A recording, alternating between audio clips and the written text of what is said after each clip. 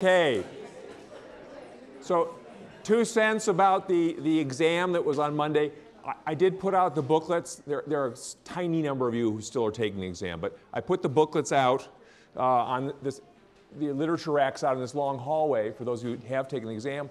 And I encourage you to pick it up. I sent emails with your scores, I sent emails with your choices and the answers on your booklet. And particularly for those of you who didn't do as well as you'd like, use it as a learning experience. Look at the answers you got wrong, figure out why you got them wrong. Wait a week, take the exam again, see whether you learn from it. Come and talk to me about things you don't understand. In preparation to the final, I'll remind you, the finals well, it's what, December 14th. It's way off in the distance. However, we'll be working our way through the material, and you can actually you can start looking at it now. Look at the old ones now. It's 60 questions, so it's twice as big as the midterm. I think of it as the third midterm is 30 of the questions, and the other 30 are just open season across the semester. So it'll be the same concept, the same kind of questions you've seen before. In fact, you'll see questions you've seen before. So I truly encourage you to learn from things you didn't get right. Any questions about exam stuff? I still haven't fixed my gadget to have you send me messages, so anyway, I'll get it going by Friday. All right, so where things left off is talking about the interactions of fluids and objects, balls, so balls and air, and all the story there, and as just to remind you, that air's got such a low viscosity that it's very hard to keep it from going turbulent. So basically all the balls that move through air, all the sports balls, and most other objects that move through the air experience turbulence behind them. They leave a turbulent wake behind them. And as a result, they experience pressure drag, which is the drag that shows up when you have the air encounters the front of the object nicely and develops a high pressure there, and then it leaves a turbulent wake, which is basically atmospheric pressure behind it. So it's got this imbalance between high pressure in front and ordinary pressure behind. With that in mind, I thought I would show you a tidbit of television from back in the day. And there it is. And now, John, myth number 4. Myth number 4. I heard this one when I was a kid. And now, John, myth number 4. Myth number 4. I heard this one when I was a kid. A penny dropped from the top of the Empire State Building could kill a pedestrian below. People at the Empire State Building thought it would. Anybody who gets hit by that penny is about to die, because that's a long way for a penny to fall. And people here agree. Oh, it'd kill them, for sure. If it hit the ground hard enough, it might flatten out into a quarter or something. Those people were standing at the top of America's tallest building, the Sears Tower in Chicago. If it hit somebody, I think it'd really hurt them. Stupid penny. That's what happens in this Tony Award-winning musical. The puppet throws a penny off the top of the Empire State Building and strikes her romantic rival below, breaking her neck. What happened to her? Some idiot threw a penny off the Empire State Building. I heard that the penny would go through someone's head. People said it would be like a bullet. It would kill you. They're thinking of a world without air. Physicist Lou Bloomfield. I spray painted my hair brown. It's a big deal for little things. It slows down leaves, it slows down raindrops, and it slows down pennies. But a penny's heavier than a raindrop. They catch a lot of wind, very unstable in the air, and it just flutters. Bloomfield tackles the penny myth in his book, How Everything Works. We kept hearing about pennies. They dent the sidewalk. Well, it's human intuition. You think, whatever it is I'm holding is up there at the Empire State Building. This is really bad news. I've always heard if you drop a penny from this high up, it would clearly kill someone. Not a pleasant thought. Don't want to try it, but it would be kind of interesting to find out. It would, but how would you test it? The ideal thing would be to drop a penny off the Empire State Building and catch it. But sadly, no building will let us do this because they're all worried about the myth. So at our request, Bloomfield concocted another test. He filled this balloon with helium and attached a penny dispenser to it. It just spits out one penny at a time. He launched the balloon hundreds of feet into the air, Then a remote control device released the pennies, and he ran around trying to catch them. I bounced off my hand. It bounced off my hand again. You never did catch it. I didn't catch it because I'm a bad catch, and it was a windy day. Yeah, where'd it go? Oh! It surprised me. Did you catch that? It's like he hit with a bug. It hit me right in the chin. It was noticeable, but nothing more. I was just disappointed I hadn't caught the thing.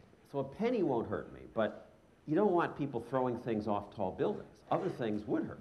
That's right. If they're aerodynamically streamlined, something like a ballpoint pen, they'll reach the point at which they're going a couple hundred miles an hour, and that's dangerous. Don't dump your handbag out the top of a building. Something in that bag is likely to go awfully fast.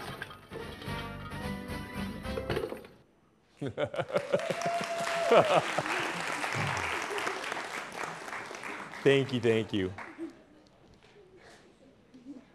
Yes, the fun opportunities like that pop up from time to time, and so somehow I ended up being like the expert on falling pennies. And you know why they come down so slowly. They develop terrible pressure drag as they're fluttering around. They have this big turbulent weight behind them, and they come down at about 25 miles an hour, which I actually measured. So like sometimes physicists measure stuff that's, I wouldn't say practical, but sort of common stuff. So anyway, streamline. The difference between, say, a penny or equivalently a baseball and an airplane is in the streamline character of an airplane. So the topic I'll do initially today, and I'll make pretty fast progress through it, is how an airplane flies. And you already know most of the issues. For the airplane to fly, it first off needs to have relatively, well, it needs to deflect the air downward. The only thing that's going to hold it in the air is the air. And it also then needs to not have other problems flying that would slow it down. So let me actually ask you a question. I got lazy on doing these, and let me bring this one up. And it's one that some of you have seen on some of the old exams, actually, and asked me about. So here's the question. And it says that if an airplane flies horizontally through stationary air, what does it leave behind it, basically? In the air, what's the air doing after the plane goes by? So you've seen this, actually you've seen this happen countless times. You look up in the sky and you see a plane going by, straight and true through the air, constant velocity. Which way does it leave the air behind it? What does it leave the air behind it doing? You okay with the question? Any questions about the question? Okay, let me turn on the widget here. Get that out of here. Ready? Okay, it's active.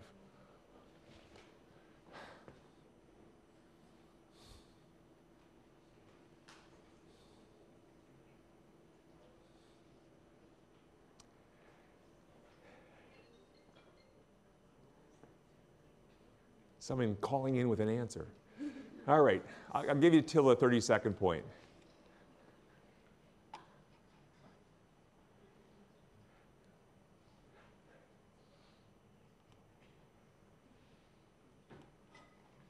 Yay. C it is. I don't know about E, but C is definitely the right answer. The air is left moving downward, purely downward. It's a little bit of a stunning result because you think that the plane will be dragging air along or pushing it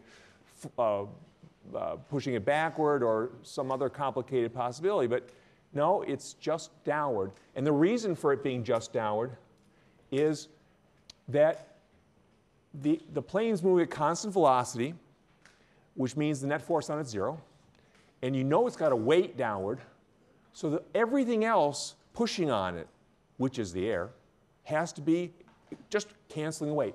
So it has to be pushing it straight up. That doesn't mean that there's only one force on the plane. There are actually three important kinds of forces on the plane. One of them is straight up, and that's the lift force. The plane is developing lift by deflecting the airstream downward. So I'll go there in a second. There's also a backward force on the plane, which is now familiar because of talking about balls in air, pressure drag, or drag in general? Air resistance. And the third force of air on the plane is a thrust force. It's a forward force on the plane that comes about because the plane is not passive. It's got either propellers or jet engines, something that is grabbing the air and throwing it backward. So in effect, the plane is swimming through the air by grabbing air, throwing it backward, grabbing air, throwing it backward. It's a little more complicated than doing it with your hands, but that's the idea. So there's sort of three forces to look at in an airplane. The lift force that supports it, the drag force that makes it struggle a little to keep going forward, and the thrust force that manages to overcome the air resistance or cancel the air resistance and allow it to continue to coast forward. So that's where I'm going to go. And turn this off. Yeah, I'll actually pop that slide up there. In an airplane, so as it's moving through the air, to look at the first, I'll look at the drag force first, just for a second. The planes are designed to develop as little pressure drag as possible. And how do you do that?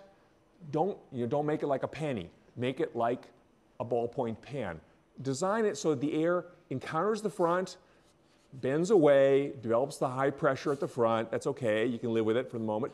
It goes around the plane. Sometimes it may bend toward the plane, but in particular around the wings, the air it develops a little bit of high pressure in front. It goes around the wings, develops some low pressures in interesting places, but it keeps attached to the surface as long as possible. It tries not to break away into a turbulent wake. And ultimately, the plane does leave behind some amount of turbulent wake, but not very much. Actually, remarkably little. It's very carefully engineered to leave as little a turbulent wake as possible.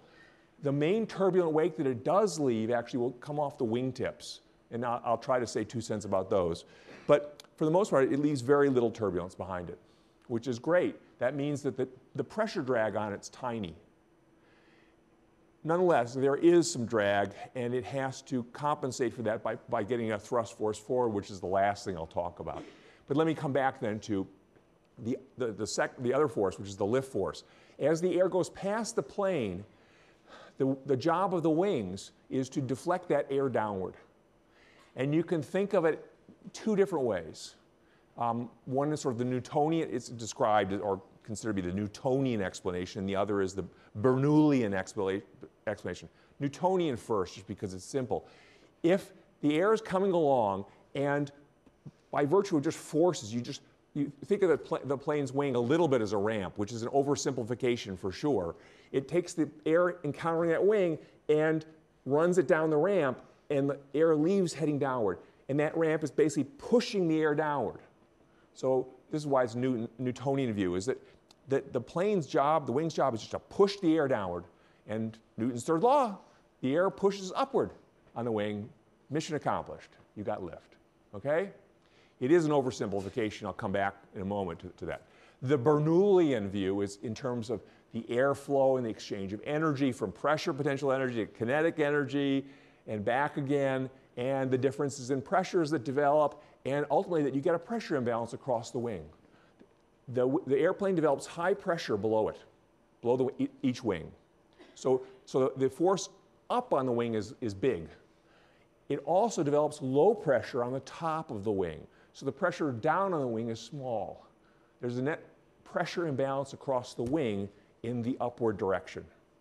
And that creates the lift force. So that's the Bernoullian sophisticated think about pressures and the exchanges of energy in the airflow.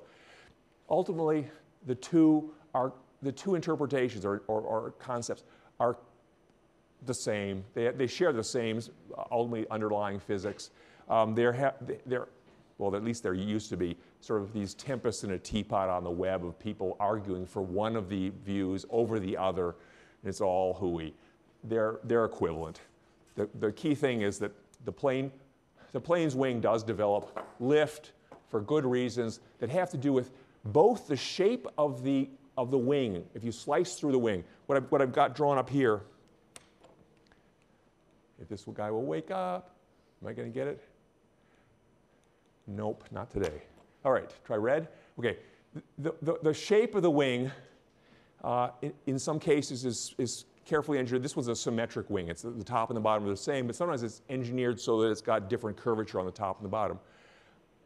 That's part of the story. The other part of the story is the tilt of the wing, what's called the angle of attack.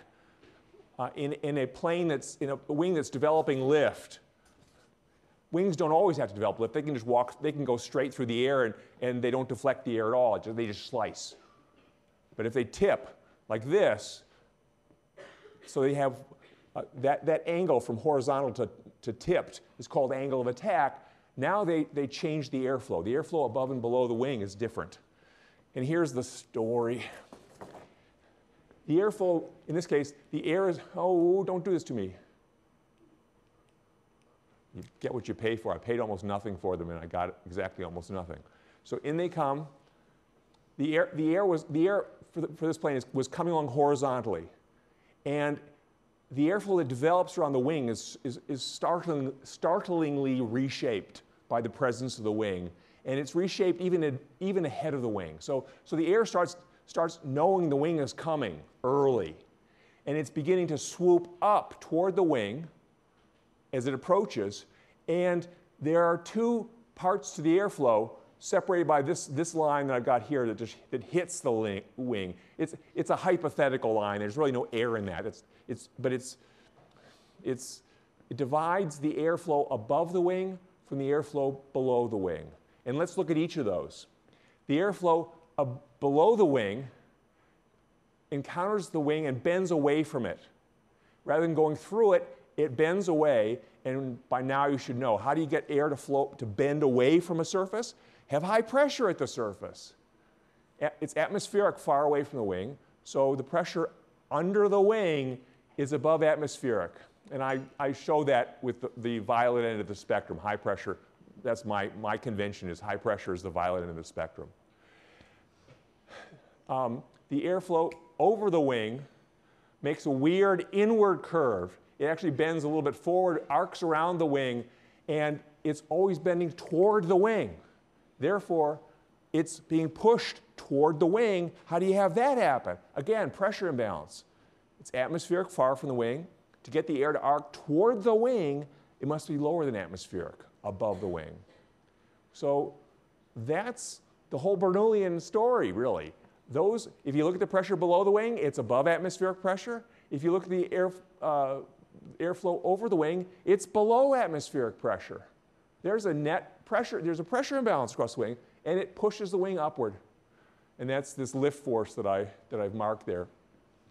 It does incidentally develop, the obtaining lift has a cost. If you deflect the airstream downward, which is what's happening here, you give the airstream some energy. And that energy comes out of the wing. And it comes out in the form of a drag force. The wing, with nothing else helping it, the wing will slow down because it's using some of its energy to deflect the air and give the air energy.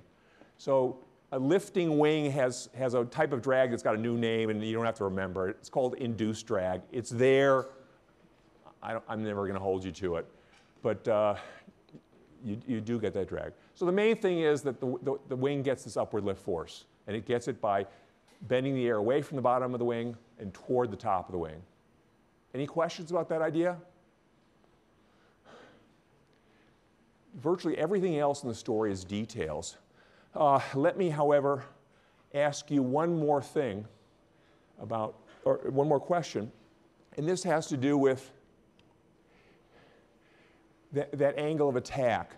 I showed you that part of the reason that the wings get lift is because they're tilted they're tilted upward, so the onrushing air encounters them at an angle. Why can't you just keep going to higher and higher angle to get more and more lift? That's the question here. You okay with the idea? Or okay with the question? See what you think. As you'll see, this is alas, very relevant at the moment.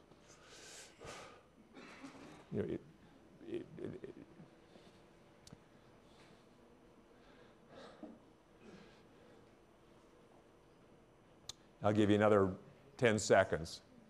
I'll give you 30 seconds. You're allowed to talk among yourselves, chit-chat it out.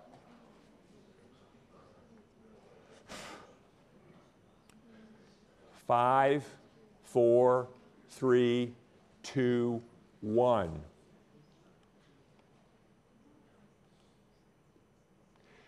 B it is. So most of you got it, which is great. And so here's turbulence. The problem is if you keep tilting the wing, so the wing was flying along, it's deflecting the air more and more and more and more and more and more and more and more until finally it's flying like this. It's not streamlined anymore. If it's going through the air like this, it's blunt. It's a box, or it's a plate going through the air.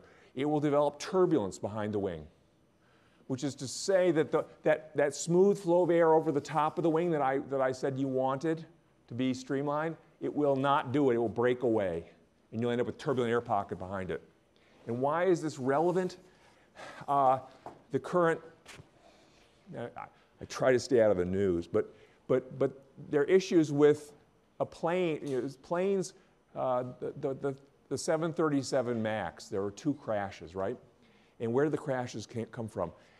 They came from the following, as best I remember it, again, I'm trying not to pay it, whatever.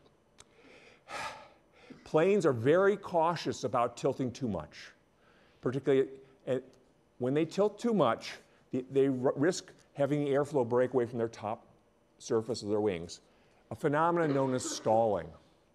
Planes do not want to stall their wings. If you stall the wings, you lose lift and you develop pressure drag.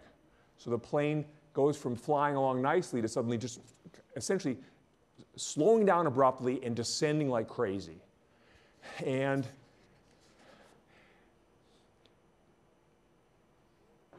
what I'm hesitating on is I don't want to step on anybody's bad experiences. And I did step on a woman's, maybe 10 years ago, a woman sitting out there had lost her father that spring to stalling in a small private plane. So I hope I'm not getting small planes. The crashes that occur in small planes are very frequently caused by stalling. Why? Because the plane flies best at high speed. All the planes do. At high speed, planes encounter lots of air. They deflect it even gently, and they get lots of lift. It's great. They don't need much angle of attack. Hunky-dory. At low speeds, which are frequently dealt with during takeoffs and landings, planes take off and land at less than their normal cruising speed. At lower speed, it's harder to get as much lift because you're not encountering so much air every second. So you got to compensate for it by tilting. They go to higher angles of attack. And so during landings and takeoffs, they're risking, they come closer to the stalling condition than they do during normal flight. Planes rarely stall while cruising. They do occasionally stall during takeoffs and landings, and that's often at low altitude, so there's not much time to correct for it. If you stall at 30,000 feet, no problem. There's plenty of time to fix it. There were early flight, people would stall one wing and they would get into what's called a tailspin, where they lose lift over one wing and the other wing is still going, and they're kind of going around in a weird circle. And those were, they were fatal until people figured out how to solve the problem, which was basically to just point in the direction of the decline, basically dive, and let the air start flowing over the wings again properly, and then pull out of the dive. At high altitude, no trouble. It's at the low altitudes you run into real problems. So back to the 737 MAX problem. All modern airplanes have sensors for stall conditions. They're looking for the breakaway of the airflow. And then if they do that, at the very least, they sound an alarm. In some of the modern planes, they automatically tip the nose of the plane down. Get out of the stall. Avoid the stall. And the 2 crashes were because the automatic system sensed stall when it was not present. It was a mistake, and caused the plane to tip nose down. And terrible disaster. So for those of you who have ever flown in planes or have flown planes, It's just one of the things, parts of life in an airplane. You just avoid stalling. And it's worth knowing that it exists. All right. Any questions, thoughts at this point? Okay. I talked about drag forces. I talked about lift forces in the plane. A few cents about planes, commercial planes you've flown in. Planes that go very fast, jet aircraft, and I'll talk only briefly about the engines. This is obviously not a jet aircraft, but this has some of the features of a more sophisticated plane than the styrofoam model. The plane as it flies along, as it goes faster, commercial planes, I'm heading in 3 directions in my head at once. Let's bring them all together. Commercial planes, if you've flown on one, you've noticed that at takeoff and at landing, the wings are enlarged. They send out slats and flaps and make the wing larger. And why do they do that? To get more lift at low speed. So a commercial aircraft can get tons of lift at high speed, even with a small wing. So they don't need much wing. But during takeoff and landing, they need more wing because they're not encountering as much air every second. So they actually extend parts of the wing to give them more surface area and more curvature often to get more lift from the air. I would say toy planes. This is really a toy plane. But planes that you just rent at the airport or whatever, with a propeller and stuff, they don't go all that fast. Therefore, they need bigger wings and more curvature in the wings to get the lift that they need to support themselves. And they don't bother changing the shape of the wing. That's for the big boys. How do they steer? The way you steer a plane, you can get the lift by tipping the nose high and having the properly shaped wings. But if I want this plane to steer towards you, how do I do that? Well, early on, people thought that planes might steer by rudder. So that basically, if you turn the plane toward you, it'll fly toward you. But that's not, that works in a boat. It doesn't work in a plane. What you want to do to make a plane turn towards you is you want to use the lift force to accelerate you horizontally. How do you do that? Make sure the lift force isn't straight up anymore. Tip the plane. If you tip the plane like this, the lift force it's obtaining from the passage of air around the wings is no longer straight up, it's up and toward you. And the part that's toward you will make it accelerate toward you. The rest of the hardware, the back in there, is really to try to make sure that as the plane accelerates toward you, it doesn't end up flying kind of sideways. You don't want the plane accelerating toward you and flying like this. So how do you fix that? Rotate the plane so that it is always sort of pointing into the oncoming air. And you rotate it with this back here. So if you look back at the history of aviation, the Wright brothers, Orville and Wilbur, working on this, they were learning how to develop the turn by using the tilt of the plane, and then how to aim the plane into the onrushing wind with the surfaces in the back. They're using wings and the passage of air past those wings to develop lift forces that orient the plane as well as lift it. And they're long stories, and I'll probably leave it as that, except for the propulsion. So why I'm holding this guy is because this toy plane has what are called ailerons here that are able to tilt. I guess I can force them to happen there. Can you see the back surfaces tilting? That is what allows the plane to go to one side or the other. If it tilts like this, the air going past that final portion of wing is kicked up. That means the air pushes down. This will tip the wing this way. The plane's got a torque on it now. If I rotate it this way, this pairing, the air that's going over this wing is kicked up. This wing is shoved down. So next time you fly in a plane, if you do, wash out the windows for what's going on in the wings. The wings are being, the ailerons, you'll see these trailing surfaces moving up and down, trying to orient the plane the way they want it. In normal flight, of course, they want to keep it horizontal, but during turns, they're deliberately putting it wing low. They lower the wing on the inside of the turn to use the lift to do the turn. Is that okay? The surfaces back here in the elevator and the vertical stabilizer, those are involved in orienting the plane up and down. How much lift do you want? They use the rear elevator for that. And to aim into the onrushing wind, they use the vertical stabilizer. But that's enough detail. Let me just say about propellers and jet engines, and then just be done with it and get on to other things that are more important, as you'll see. The propeller's job is to make up for it, at the very least, to make up for, compensate for the drag force on the plane. The plane is being pushed backwards and therefore would lose momentum if nothing helped. So the propeller's job is to get more forward momentum. How does it do that? By giving the passing air backward momentum. As it spins, it's grabbing the air, in effect, and throwing it backward. Giving it backward momentum, the air pushes back and gives the plane forward momentum. Simple as that. The propeller, just I'll point out, modern propeller is basically an invention of Orville Wright.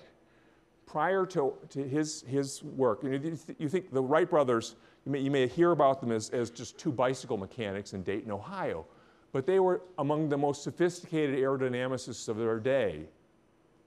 And they're not at a university, they're just two guys in a shed thinking hard. And Orville figured out that a propeller is actually a rotating wing. It has all the characteristics of a wing. The air goes over one surface, goes over the other surface. You want high pressure on one, low pressure on the other. And once they came up with a properly shaped propeller, as opposed to just paddles going through the air, ramps going through the air.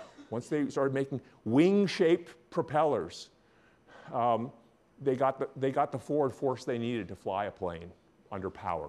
So that's, why did they succeed when everybody else had failed? Because they had properly designed propellers. Jet engines are more sophisticated yet than propellers. Propellers have the disadvantage of they're trying to work in the passing air at full speed. So the air is coming by them. The plane's flying 200 miles an hour. The propeller is basically grabbing 200 mile an hour headwind air and trying to throw it backward. Well, if you're a swimmer, it's easy to swim in motionless water. But if the water's coming at you at 200 miles an hour, you're not going to be able to get much forward propulsion by grabbing it and throwing it backward. So the propeller's it basically sort of runs out of oomph at a couple hundred miles an hour. It can't keep up with the onrushing air. So what do? Send the air into a duct that is a diffuser. Remember what diffusers do. Diffusers are anti-nozzles. You take the air coming in, you spread it out, it slows down and its pressure builds. That's a good thing. If you're at 30,000 feet, the pressure's pretty wimpy. And if you're flying at 600 miles an hour, the air's coming at you pretty fast. So slow it down to 200 miles an hour, let its pressure build up to 5 times what it normally is. You now have high pressure air to work with, which is good. It's dense. And it's not moving all that fast. So jet engines take the air in, slow it down in a duct, add energy to it, and throw it out the back with more momentum than with extra backward momentum, and they get propelled forward. Last thing I'll say about engines is that the way they add energy and send it out the back is with a roaring bonfire. So inside that passive-looking engine there, you might hear a little whir going on. I guess I can show you a picture of this thing. Yeah, they're adding fuel. They're adding fuel to the passing air, which they've pressurized with not only the duct but compressors. They put fuel in it and burn it. It's just a raging inferno inside that engine. And what's coming out has lost the inferno, but it's invisible in the commercial aircraft. In the military aircraft, sometimes you actually see the flames coming out of the engine, but it's quite inside it's quite something. Okay? Quick exploration of airplanes. Any questions about airplanes, things that are on your mind? All right. Where I want to go, and I'm going to do it briefly, that is wood stoves. Let me get this out of here. So the next, we're going to leave it, the world of fluids, we won't leave fluids forever, but I'm done talking about fluids, airflow, water flow, things moving through air, moving through water. And we'll shift gears to looking at heat and thermal energy and stuff. I will tell you technically, objects contain thermal energy, and they transfer the thermal energy via heat. So heat is thermal energy on the move. We saw how to move energy around, ordinary energy around, you do it by doing work on things. So I can give energy to this table by doing work on it. Of course, I have trouble because it won't move. To do work on it, I have to exert a force on it, and it has to move a distance in the direction of the force. I can, however, transfer energy to it by heat. Heat's a little different. It's not totally different. If you go down at the microscopic level, it's little pieces of work. But heat flows from hot objects to cold objects. It does that naturally. It's something you've watched happen or been involved in your whole life. Heat is energy flowing from a hot object to a cold object. It's thermal energy, okay? I'm looking for a segue into what I'm going to go into, which is not a lot of physics, but we're going to, since it's just after the exam, right, anything's okay. And any excuse for liquid nitrogen is a good excuse. Remember that story? So we are going to let heat flow from warm cream and milk and sugar and vanilla and chocolate perhaps into cold liquid nitrogen. So I got to justify this somehow.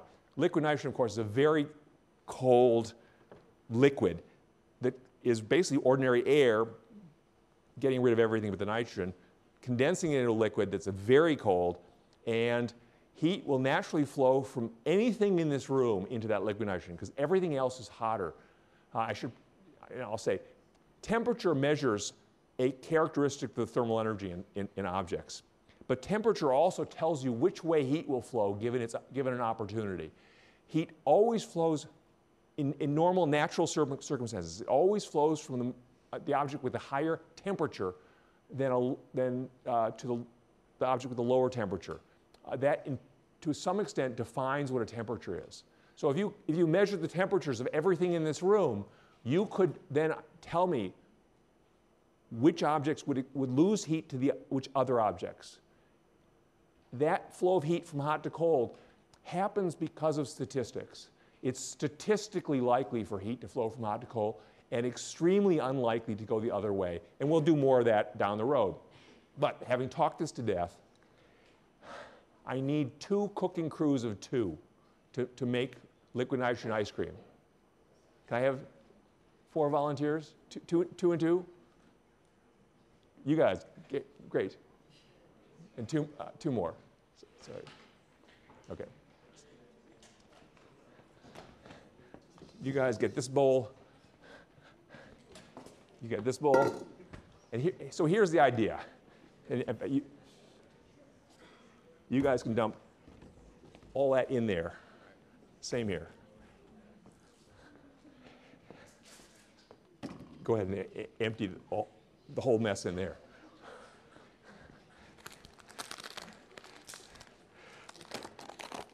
All right. And that's going to be about enough sugar there. I measure carefully. Okay? And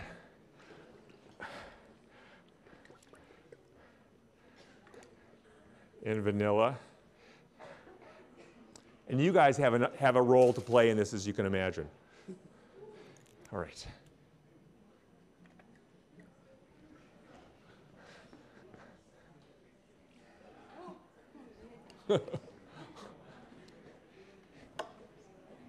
Anybody interested in chocolate as opposed to vanilla?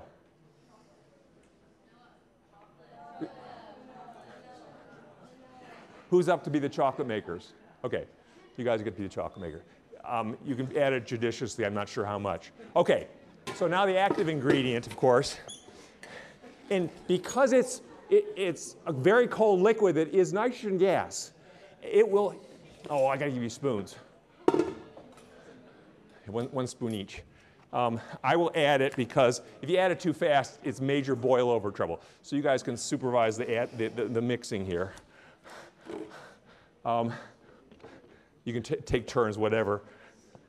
If I add it too fast, it's a disaster. So I got to go, but you guys can just stir it. Here it comes in. That ought, all right?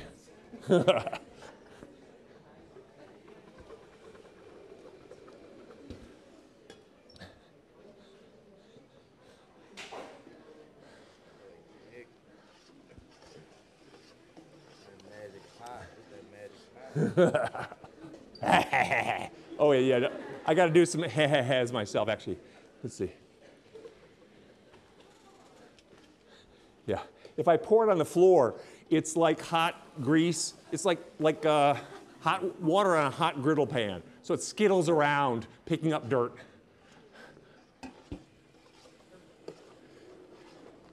And I have to end up adding this is about a gallon of ice cream in each bin. I have to add about a gallon of liquid nitrogen. Each one, oh, I overdid it. Oh, I did, yeah, oops. Slight mistake.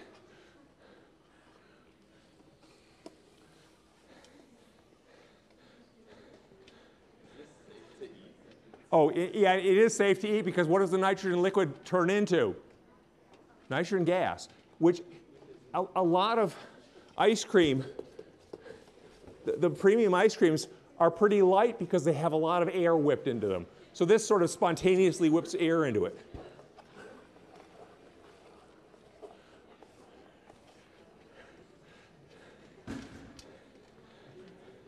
We're getting pretty close. We did not add enough chocolate. You can add more. Was there enough? Yeah, you're welcome to add more chocolate.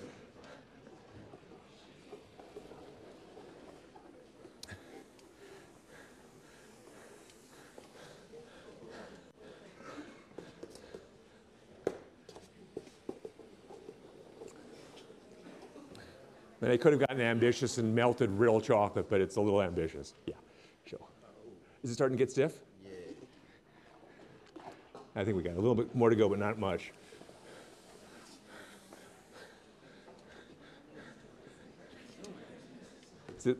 Yeah, you guys can tell me when to stop, because it'll get pretty stiff. We want to go a little past what you think is right, because it'll take a while for everybody to get served, but.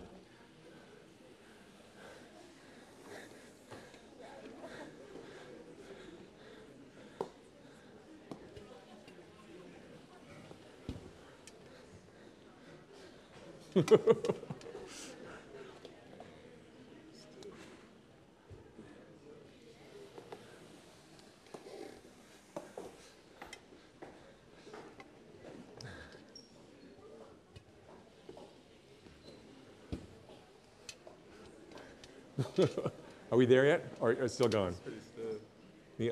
Take it a little farther just so it doesn't melt well.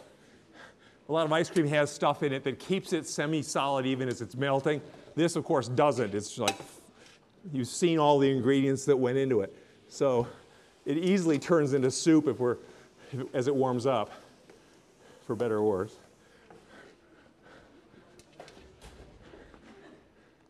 Is that good enough to serve? Yeah.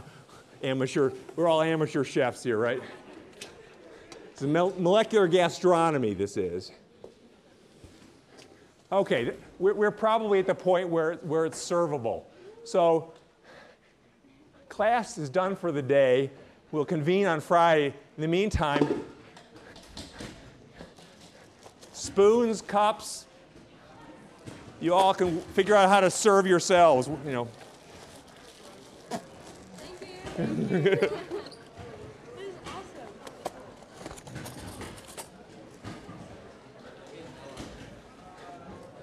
Yeah, go for it.